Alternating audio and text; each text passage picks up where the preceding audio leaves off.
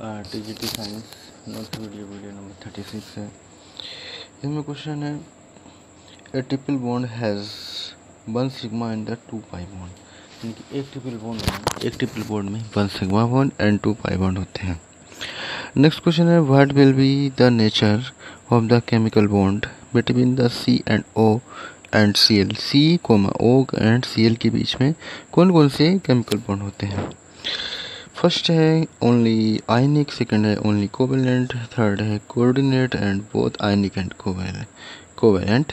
तो आंसर है इसका ओनली कोवेलेंट बॉन्ड होता है।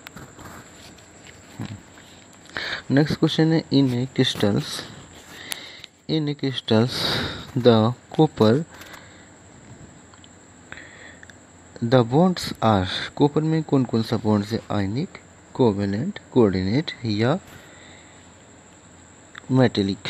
आंसर है इसका मेटेलिक, यानी कि in the copper crystals, in A crystal of copper the bonds are metallic. Next question है sp3 hybrid orbitals contains 1/4s characters, number 2 है 1/2s character and 2/3s character and 3/4s character। Answer है इसमें 1/4s character। Next question है among the following the Lewis acid is BF3 NH3 Cl negative and CH4। इनमें से कौन सा जो है लुईस एसिड है। आंसर है BF3। नेक्स्ट क्वेश्चन है AlCl3 बिहेव्स लाइक। AlCl3 कैसा बिहेव करता है।